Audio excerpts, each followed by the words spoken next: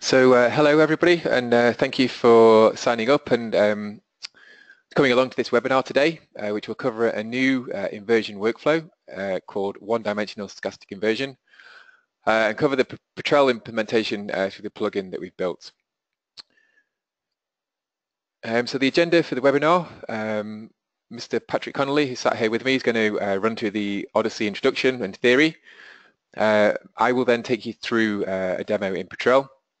Then Pat will come back online and talk through some additional validation and summary around the ODiSI workflow. And then we'll have time for some Q&A at the end of the session. So as we're going along, if you have any questions, please submit them through the question dialog, which is in the GoToMeeting panel on the right-hand side of your screen. So without further ado, I shall hand over to Pat to talk you through the ODiSI introduction and theory.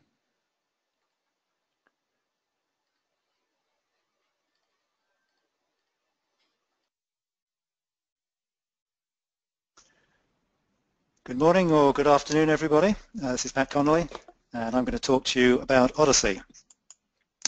ODiSI is a new approach to seismic inversion. It was initially developed by BP, and BP took the decision after the first phase of the project to commercialize it and also to fully publish it. So there's a full publication on everything we're talking about here available in the current edition of Geophysics, and the reference is given there at the bottom of the slide. BP put the commercialization out to tender, and that tender process was won by Cegal, who have now completed that project, and the product is now available. So ODiSI is a joint facies inversion estimation process. It will estimate reservoir properties and impedances together and all their associated uncertainties. And it does this by matching the seismic to very large numbers of pseudo-wells, and it does that simultaneously to multiple angle stacks. This slide provides an overview of the process. We start with seismic data on the top left, in this case color inverted angle stacks, and the process works one trace at a time. And at that particular trace location, it will generate several thousand pseudo-wells, each of which have been tailored for that precise location in space. For each pseudo-well, we generate a synthetic, and the synthetics are matched to the seismic trace. The synthetics which best match, typically about 30 from those 2,000 or 3,000, will be selected. Each pseudo-well comprises a complete suite of petrophysical curves, so we can select the particular curve of interest, and the example shown here is the V-shale curve.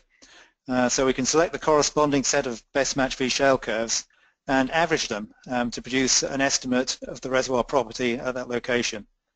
And because we're averaging a number of V-shale curves, we also get an estimate of the uncertainty of that as well. We proceed trace by trace, generating two new volumes, in this case of the mean and standard deviation of the net to gross.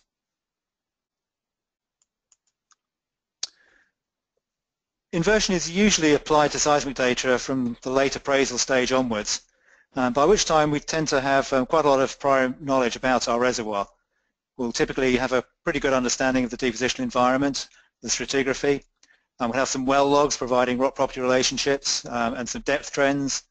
We can measure vertical statistics in the well logs, and we'll probably have some information about the fluid contacts. And for any inversion process, ideally we'd like to make full use of all of this information and integrate it all together within the inversion. The real challenge is how we bring together such a disparate quantity of information within one inversion package. And the way that ODiSI does this is to generate pseudo-wells which are fully consistent with all our prior knowledge. Each pseudo-well comprises a full suite of petrophysical curves, so very much like a real well. Therefore, that's why we call them pseudo-wells. They're each calibrated to real well data. We use a sophisticated model for the vertical statistics and a rock physics model to build up the full suite of curves.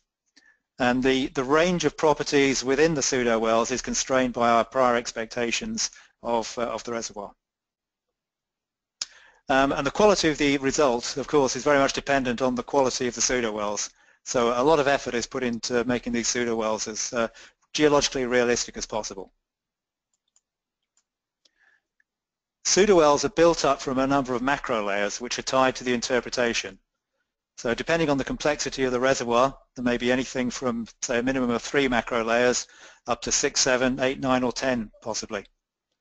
The prior information is parameterized independently for each of those macro layers, so we can provide information on our expectation independently for each one of those. For each set of pseudo-wells, because the interpretation is varying spatially, we have to build a new set of pseudo-wells for each location, so it's consistent with the interpretation which defines the macro layers of that particular location. And we find that we typically need to build somewhere between 2,000 and 5,000 pseudo-wells per trace to obtain good results. Macro layers are then populated by micro layers. Each micro layer consists of a single lithofacies. Now, the vertical distribution of the micro layers is determined by a continuous time Markov chain model. And that's based around a transition probability matrix, which determines the probability of which micro layer will be coming next. And the thickness of that micro layer is taken from an exponential distribution of bed thicknesses. This is a geologically very realistic distribution, which is typically found in many depositional environments. So we're building up a vertical distribution which is consistent with the geology. And this model also allows us to provide a lot of close control on the proportions of lithofacies that we're going to encounter in the reservoir and hence which we need to represent in the population of pseudo-wells. So we could, by changing the parameterization or varying the parameterization of the exponential distributions, we can vary the proportions of different lithofacies. So the pseudo-well have a deterministic and a stochastic element. The macro layers are determined deterministically based on tying to interpretation, but the population within the macro layers, the micro layering, are stochastic. So will be random and vary from pseudo-well to pseudo-well. The modeling of the pseudo-wells starts with a lithofacies column, constructed as I've just described. Then each lithofacies is modeled separately, based on a rock physics model calibrated to well data and making use of any appropriate generic models. So for sands, for example, we first define a porosity depth trend. And then we define the correlation between porosity and the dry frame and shear moduli. We take into account all the variability and the uncertainties of these correlations, which are represented by variations within the population of the pseudo-wells. This allows us to build up a set of elastic properties for the full set of sands, in this case, for each pseudo-well. We then use these to perform fluid substitution based either on deterministic or stochastic fluid contacts. Similarly for the shales, we start with a VP depth trend calibrated to our real well data, and we also define VPVS and VP density transforms based on the correlations. We apply appropriate mixing laws to combine sands and shales for shady sands, and other lithofacies are introduced and modeled in a similar way. So we're therefore building up for each pseudo-well a complete set of reservoir property and elastic properties for the entire column. So the final result is a pseudo-well with a complete set of curves. Our aim was to make these as geologically realistic as we possibly could. So the pseudo-well is consistent with all prior information, tailored to exact 3D location, and the modeling is made to be geologically realistic. Because we used to test this in BP by showing pseudo-wells and real wells to geologists and seeing if they could pick out which were real and which were not. And when it got to the point they couldn't tell the difference, we figured we were doing a pretty good job. We now proceed to the matching step. So the process is entirely one-dimensional. It only operates on one individual trace at a time, and it is not influenced by the results of any surrounding traces. For each pseudo-well, we generate a synthetic, which is tailored to match the seismic data that we have. So it will have the appropriate seismic wavelet, and it will be generated using extended elastic impedance with the appropriate chi-angle, again, to match the seismic data we're working with. All the pseudo-wells are matched with the seismic data, and we select typically the best 30 to proceed on to the averaging process. Each macro layers are matched independently, and the best ones are then reconstituted to form the best matched pseudo-wells. The figure on the right shows an example of the process. So if you look on the bottom figure, the left-hand trace is the seismic trace, and then on the right are 20 of the best matched pseudo-wells, showing the quality of the match to the real seismic trace. The second trace in is the average of those best matched pseudo-wells, which shows the quality of the model that we have to match the seismic data.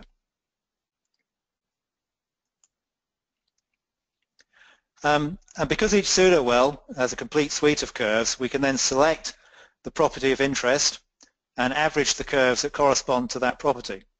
So here we have the corresponding best match V-shale curves, and we'll take typically 30 of those and average them all to provide a mean and a standard deviation of the V-shale estimate at that location.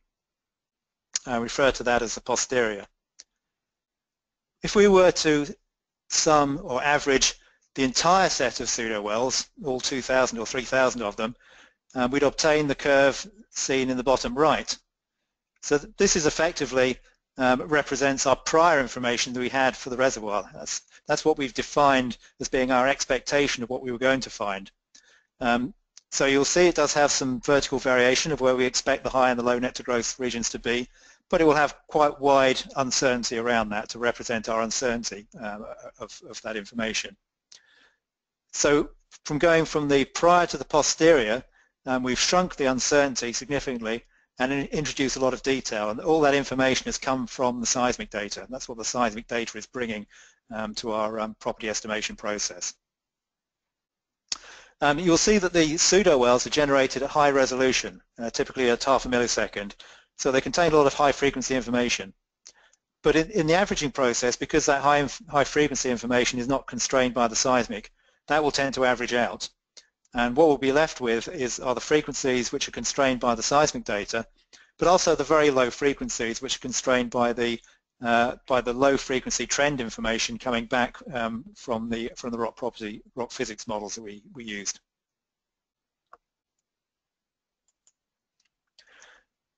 So the process works trace by trace. So this shows an example, input color inverted chi-angle stack on the left, and the next one is the net to gross mean and the net to gross standard deviation of our property estimate.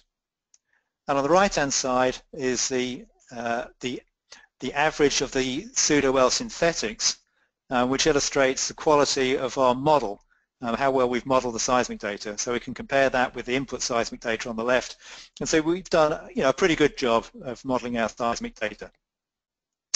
I'm now going to hand back to Mark, who's going to give you a live demo of the process, and then I'll pick up and show some more information about the quality of the results that we obtain.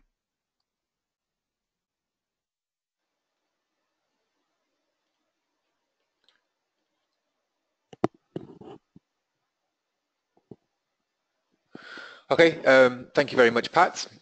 So it's my job now to show you through the implementation of the ODiSI inversion workflow in Petrel. So just to start with, some inputs and outputs from ODiSI. So on the left we have a color inverted impedance volume at 15 degrees and a color inverted gradient volume. And on the right we have two outputs from ODiSI. So a net volume as a percentage, and also a probable lithofacies volume. So we can have a look through the ODiSI inversion workflow now to understand how these outputs have been derived from these two inputs. So ODiSI is found in our Marina environment for Petrel. So it's fully integrated into Petrel, reading and writing only Petrel data.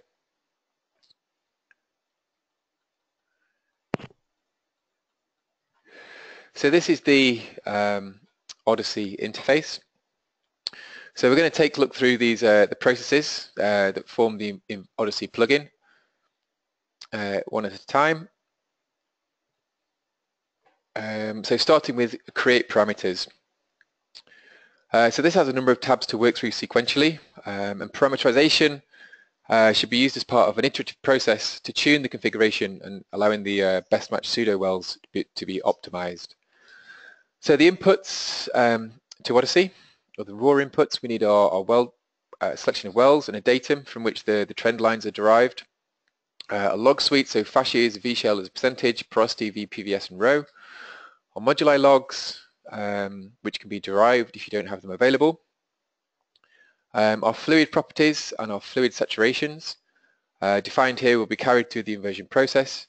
And then the cutoffs defined here are used to limit the net fraction in the hydrocarbon pore volume calculations. In the lithofacies tab, so ODiSI can calculate properties for 4 different lithofacies: clean sand, shaly sand, cemented sand and shale. In this parameter tab, each of the well log facies must be mapped or assigned to each of the corresponding ODiSI lithofacies. In macro layers, we define the macro layers to divide the well log for statistical analysis. So here you can see I have 5 well tops, which give me 1, 2, 3, 4 macro layers in this particular well. So the analysis of the well log data is calculated for the most part by a macro layer. So a few comments on the macro layers in general. They should be used to define intervals which have bed thickness characteristics and vertical statistics different to the intervals above and below. Macro layers should be between 50 and 80 milliseconds thick, and macro layer boundaries should fall within shaly intervals on the logs.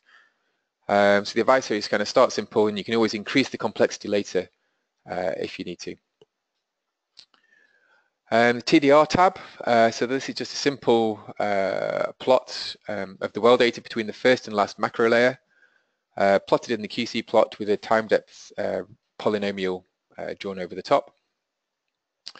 The fluid contact specified here as well tops are just used when creating the QC pseudo wells that allow the initial statistical QC to take place. Next we have a series of trend plots based on the analysis of the well data for the reservoir, the non-reservoir and the laminated lithofacies. So the trends that we'll see in this series of QC plots will form the basis of how the corresponding pseudo-well log suites are populated within each of the lithofacies within each pseudo-well. So the first tab, is reservoir. This allows us to define the trends for the clean sand and the cemented sand. So as Pat mentioned, the first part of the clean sand trend definition is to relate porosity to depth. This is done in a simple linear regression. The next trend to be established is the relationship between porosity, dry frame, bulk modulus and shear modulus for the clean sands. So this can be done by choosing either porosity to shear, then shear to dry frame, or porosity to dry frame and then dry frame to shear. So you define the trends that you want to carry forward in the plots, and then repeat the exercise for the cemented sands. So again, these trends that we see will be carried through as input to creating the logs in the pseudo wells for both the clean sand and cemented sand. In the non-reservoir tab, a similar analysis is made for the shale lithofacies. So to parameterize the shales, we take a VP two-way time trend, VP density, and also a VP VS trend forward. In the laminated tab, this allows us to define the trends for the shaly sand.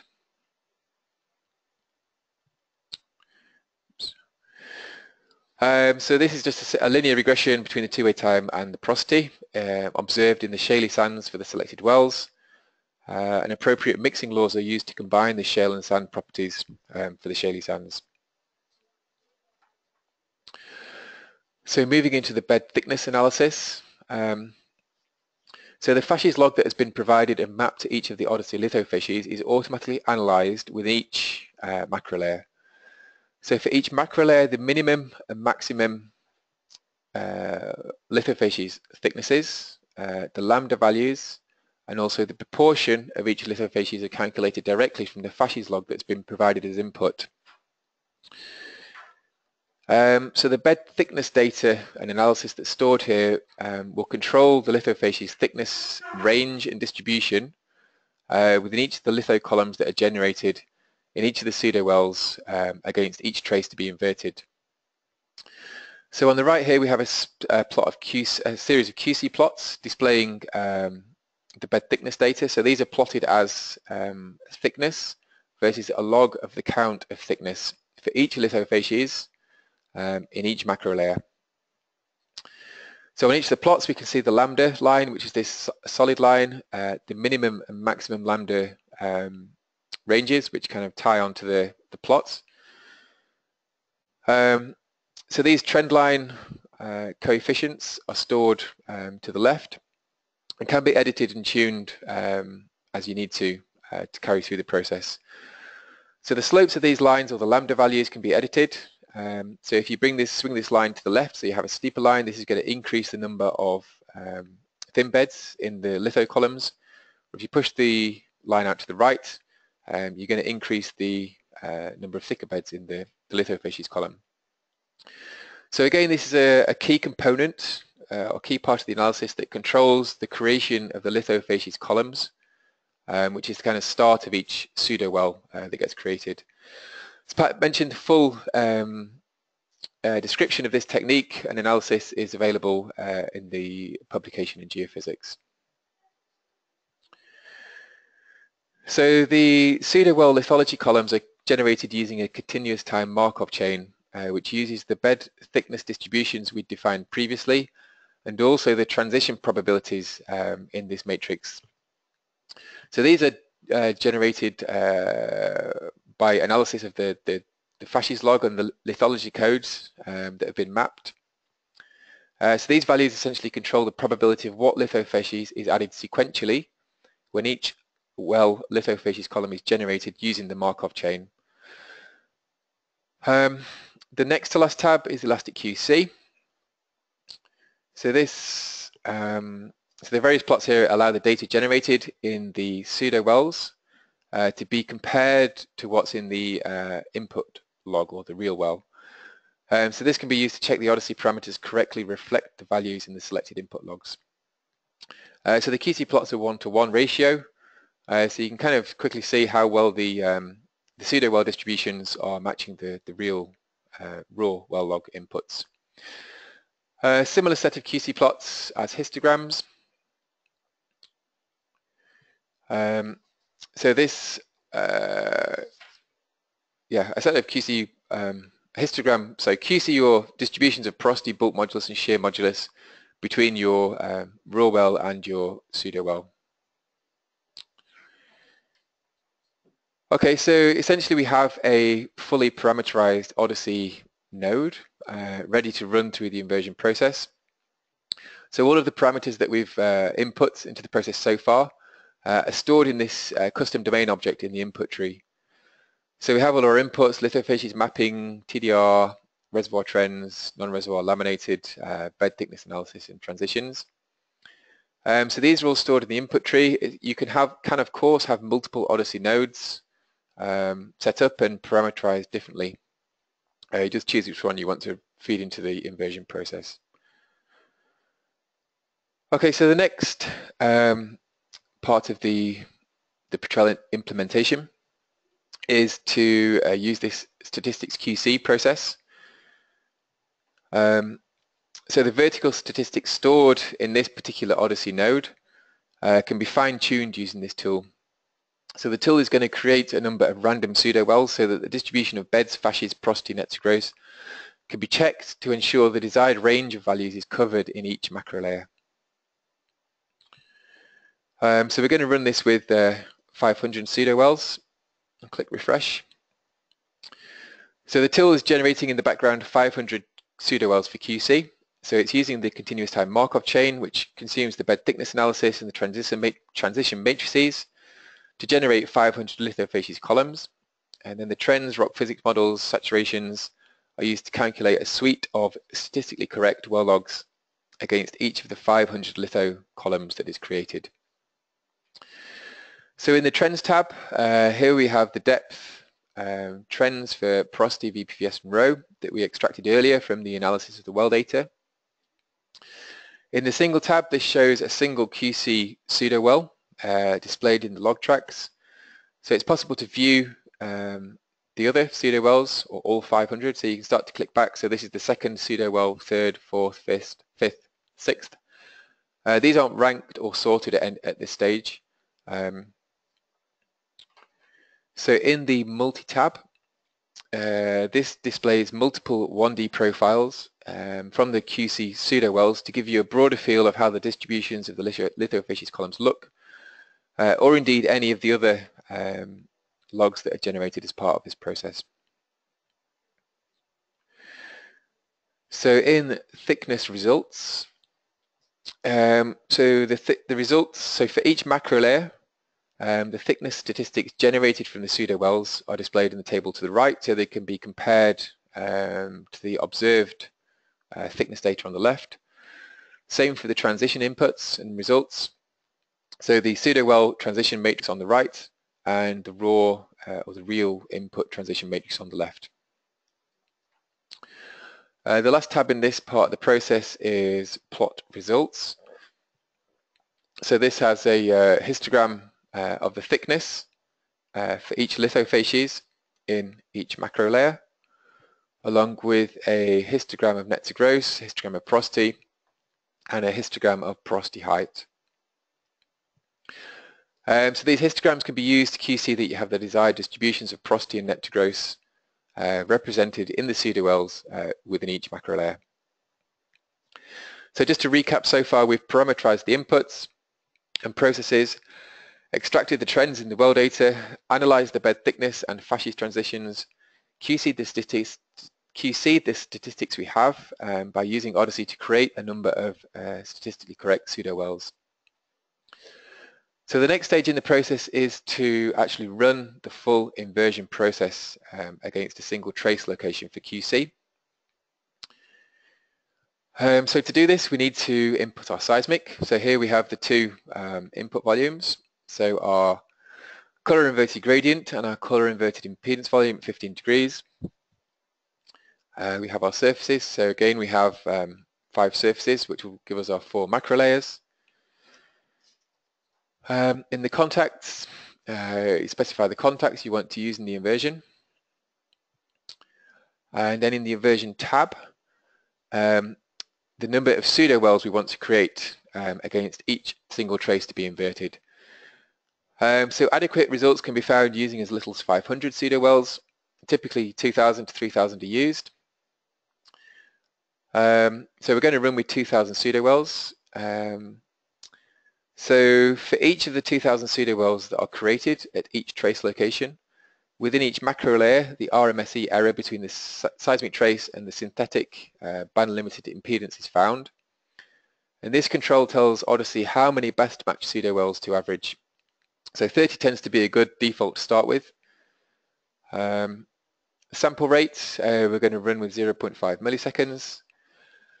And then define the filter frequencies, so the extended elastic impedance values in each pseudo-well are then band limited using the Ormsby filter. So we're going to click refresh. So ODiSI has just created, quite quickly, 2,000 pseudo-wells. So it kind of used the Markov chain to create 2,000 lithofacies columns, then used the trends extracted from the well data to derive the log suite, created 2,000 synthetics, and then calculated the RMSE between the synthetic and this QC location, which is well B. So essentially this makes this a blind well test. So if we work through the QC plots, so we have tracks average best. So this is a plot of the best matched 30 pseudo-wells of the 2,000 that were generated. Or the best matched 30 at this QC location have been averaged and are plotted to the right here. So if you look at the V-shell curve, so the red track is the well log itself, and the black is the average of the best matched 30 pseudo-wells V-shell at this location. So you can see it's doing a pretty good job, certainly for the most part within one standard deviation. In tracks single, so this shows us the best match pseudo-well at this particular location. So here we can click back, so this is the second best, the third best, the fourth best match pseudo-wells. In multi-tracks best, this shows us the best 20 litho columns, or we can flip to any of the other log suites or logs available. So EEI filtered, so here we can see the actual seismic trace at this QC location. To the right of that we have the 30 best match synthetics, and then here we have the average of those 30 as this second trace. So you can see it's doing a pretty good job of approximating the seismic at this QC location. So from here you kind of enter into an iterative process to optimize the parameterization, to optimize the pseudo-wells, reduce the residual error.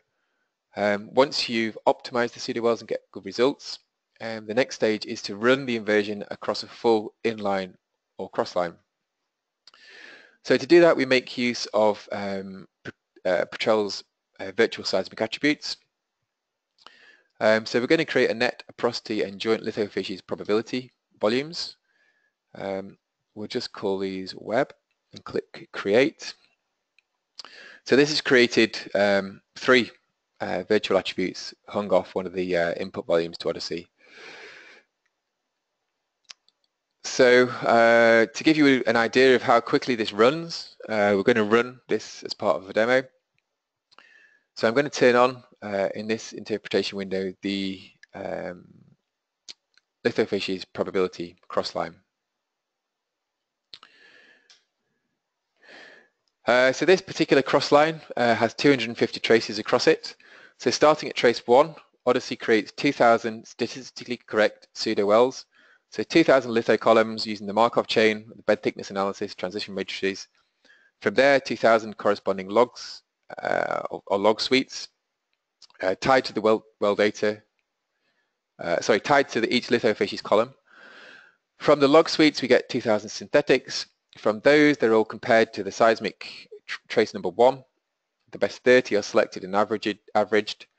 And then ODiSI will move on to trace number 2 and run the whole process completely independently from trace 1. So having this kind of upfront visual QC of the inversion is quite a powerful and useful tool to have. So you can actually see some results before committing to running ODiSI or running the inversion against the full volume. So it can be a big time saver. So that's just let me turn off this interpolation. So here we have our joint lithofacies probability volume. I can also quickly turn on the corresponding net to gross volume. So that's kind of ODiSI inversion run across a QC inline or crossline. You know, again giving you this kind of upfront QC before committing to running the full inversion process. So once you're happy with your QC, the final process in the workflow is the realization. So we just pick up our ODiSI node, choose how we want to run it against the whole volume or a spatial region of interest. We can set the block size. So this is the number of traces that get realized per thread at a time, and then the number of threads you want to run against on your PC. Choose the volumes you want to create as output. Choose the layers you want to run the inversion against, and then click run. So the process runs as a background task in Petrel, using Petrel or leaving Petrel available to continue to working while the process is running. So here you can see from this data set, this is some high net sands that have been picked out from this particular seismic data. Okay, so that kind of concludes the Petrel implementation. I'm going to hand you back to Pat, who's going to work through some of the additional validation that's in the publication.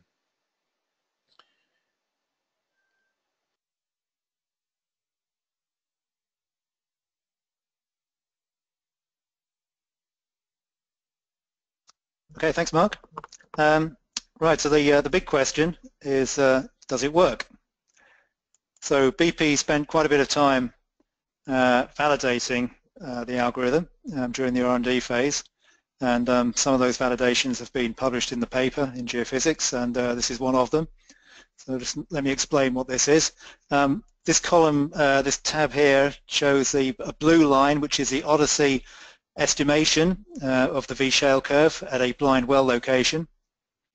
The track 4 on the right, the red curve, is the blind well V-shale log. Track 3 to the left of that is the smoothed well V-shale curve, and track 2 is the overlay. So again, the blue is the ODiSI estimate of the V-shale value, and the red line is the smoothed well data. So you can see that the prediction is pretty good at this location. It follows the line very well and almost always lies within one standard deviation of the estimate.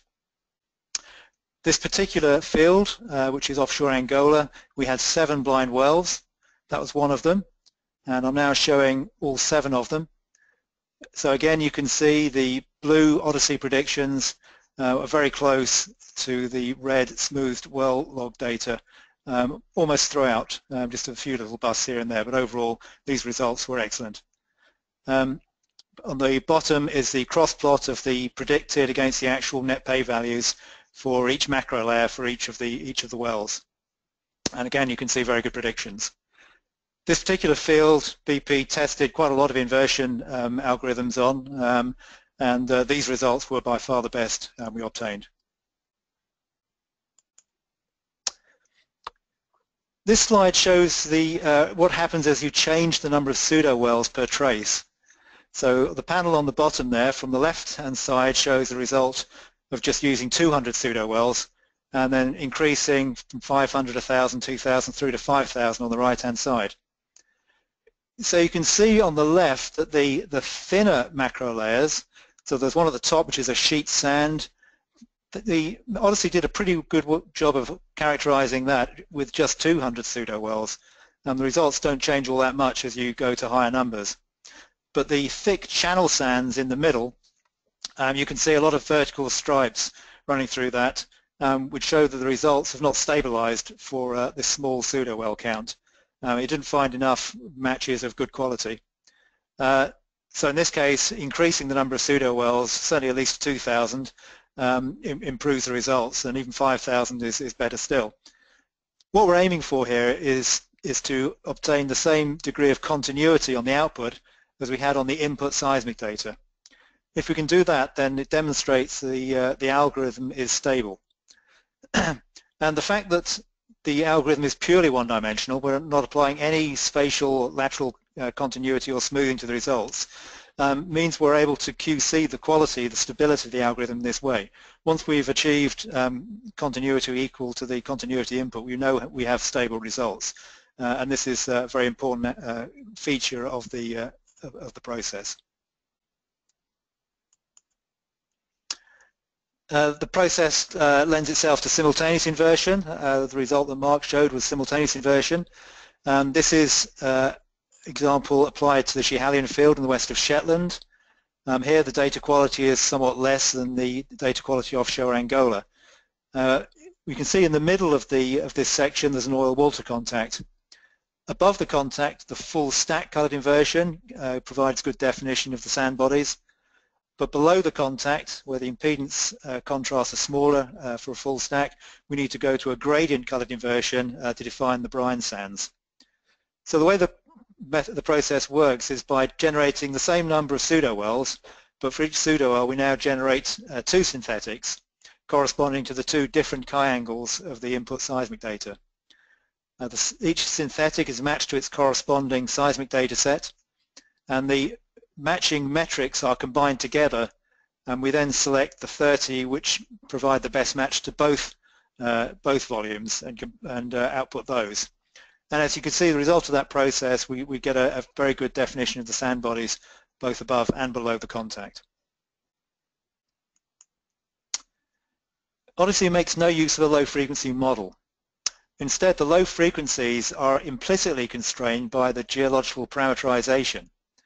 And to illustrate what I mean by that, I've shown an example, a model of a thick reservoir section. So between 400 and 500 milliseconds two-way time there's a reservoir. The left-hand panel shows a low net to gross realization, on the right a high net to gross. And for each I show a lith column, then a corresponding impedance log, which I've just generated using a very simplistic binary impedance model. And then the right-hand side, right hand of each panel show the sub-seismic frequencies, so the frequency component that lies below the seismic bandwidth, so typically maybe up to, say, 8 or 10 hertz. And the thing to notice, of course, is that the low frequency component for a thick reservoir like this depends entirely on the reservoir parameters, the net to gross, which is typically the thing we're trying to estimate. So this highlights the risk of using low frequency models. If we use the low frequency model, we'd have to choose one of these to combine with our seismic data, which would inevitably bias the results. In the case of ODiSI, though, what we do is we input any prior knowledge we have about the reservoir on the range of net to grosses. So if, for example, we know that the net to gross is nearly always above 50%, then that would effectively or implicitly constrain our low frequencies to being panels 2 or 3. So there is still uncertainty, which is appropriate for the low frequencies, but we haven't left it wide open. In some situations, we may know nothing about the range of net to gross expected, in which case the uncertainty of the subseismic component may be quite large, and that is correct. It just represents the uncertainty we have of those very low frequencies, and will be represented in the uncertainty in the output of our estimates.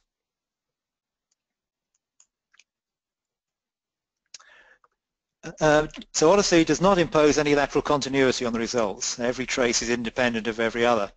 So we make no use of any geostatistical model in the process. Our view on that is that within the seismic bandwidth, overriding our beautiful seismic image, shown, for example, on the top right, by geostatistical simulation is not appropriate. We should, not override data with a model. So for the seismic inversion process itself, there's no need to invoke any geostatistics.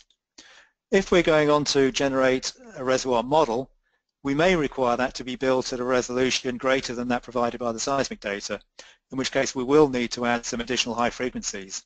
And to do that, we will need to constrain those high frequencies using a geostatistical model. But that process can be done sequentially after the inversion process. There's no need to combine that within the inversion. It just makes the whole process unnecessarily complicated, and also it reduces our ability to quality control the output of the inversion. So our belief is to separate geostatistics from inversion. Transparency is a key feature of the process. At any one location, it's possible to output and inspect the best match pseudo-wells, which were averaged to produce that particular output.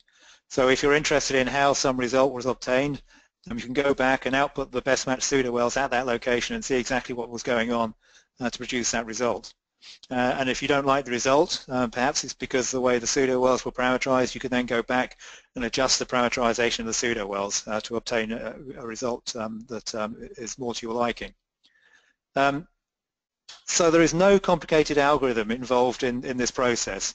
There is clearly a lot of computation going on, but the overall process is conceptually simple and easy to understand.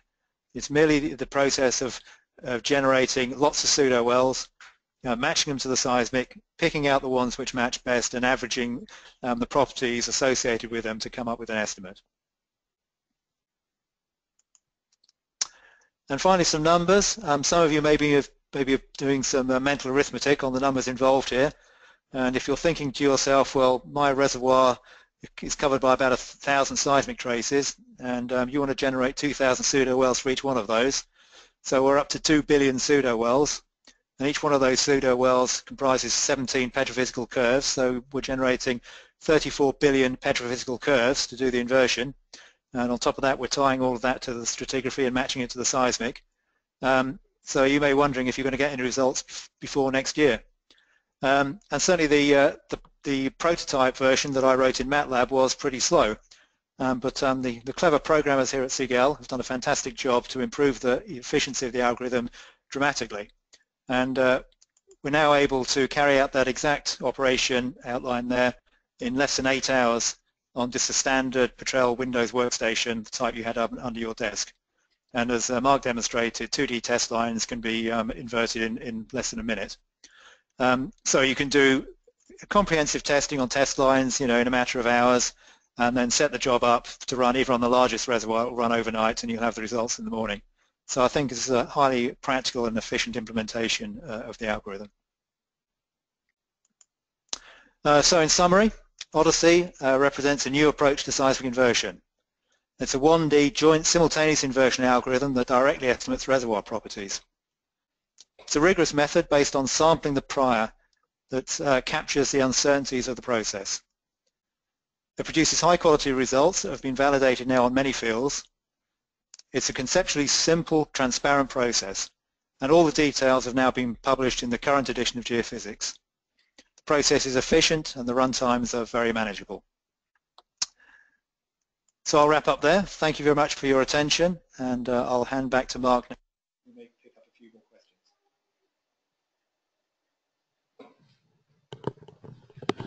Okay, thank you, Pat. So we'll open up for some Q&A. If you have any questions, please input them into the question dialog, which is part of the GoToMeeting panel on the right-hand side of your screen. So just while you pass over any questions you may have, just to let you know that ODiSI is available for evaluation now. It's up on the Ocean Store, so if you go to ocean.slb.com, you can get access to the plugin, or please get in contact with your Cegal account manager, or email us on sales.geo@cegal.com.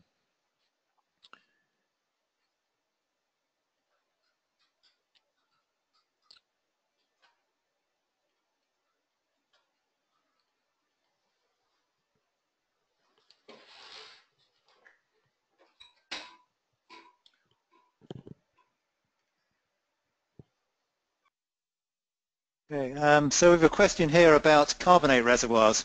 So currently we have not implemented carbonates within the software. It's certainly within our plans. We always knew we were going to need to do that, and I think in a future release we will certainly implement carbonates, but as of yet it's not currently available. I've got a question about is there any way to adapt the algorithm using a Python tool? Currently I don't believe there is. That was something we can bear in mind, but it's not available at the moment.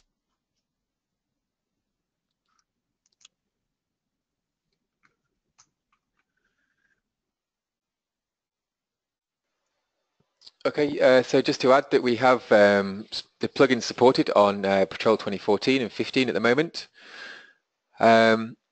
We're also representing this at EAGE. If you're coming along to Vienna, then Pat will be on the booth on the Tuesday. We're making a bit of a splash with ODiSI. So if you're at EAGE in Vienna, please come along and see us.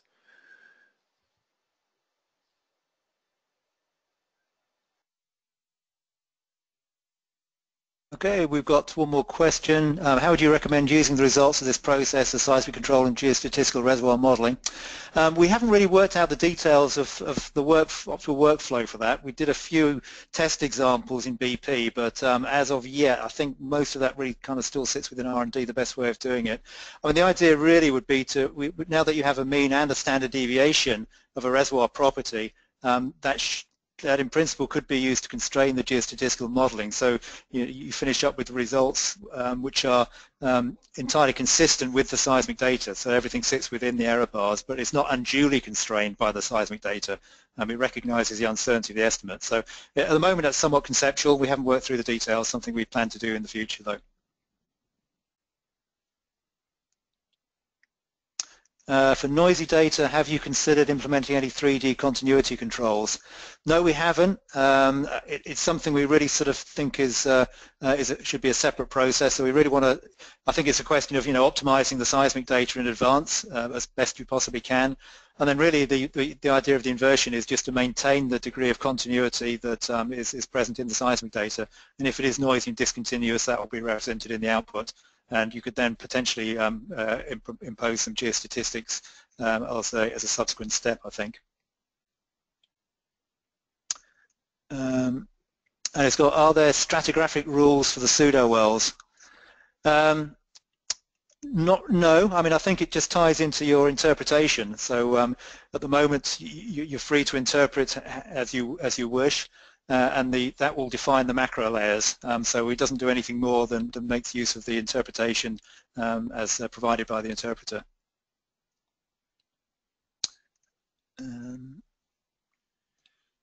Right. Yes, probably enough, I think. Yeah. Okay. Well, I think we'll just call it a day there, if that's okay. We've got a list of all the questions that have come in, so if we haven't got back to any of them, we've got it all documented, and we have everybody's email address, so we can we'll follow up with everybody personally over the next couple of days. Okay, so I guess it just remains to say thank you very much for your participation today. Just remind you that this webinar has been recorded. You'll all receive an email with a link to the recording tomorrow. Please feel free to distribute that as you require, or you can watch it again at your leisure. Okay, so thank you very much for your participation, and goodbye for now.